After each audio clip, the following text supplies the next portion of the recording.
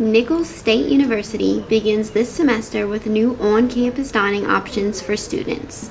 The Student Union has been expanded to accommodate more students and a wider variety of food. The new restaurants in the Student Union are Wall of Greens, The Original Burger Company, Big Value Pizza and Pasta, and Sub Connection. Regis Welsh tells us more about why a change was needed in the Student Union. A change was needed in the Student Union because of whenever Chick-fil-A left.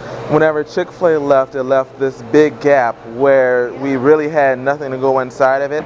So they decided to just open up the entire food place so that we'll have more options to dine as students. A new sit-down restaurant, Colonel's Retreat, is located where Godfather's Pizza once was and serves alcoholic beverages to those 21 and over. Other menu options include ribs, hot wings, and po' boys, all ranging from $3 to $8.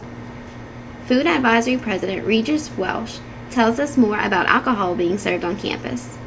The reason that we're selling alcohol on Colonel's Retreat is because of the demand that students have. Students want alcohol, they want it safe, so why not have it in the union where it can be monitored?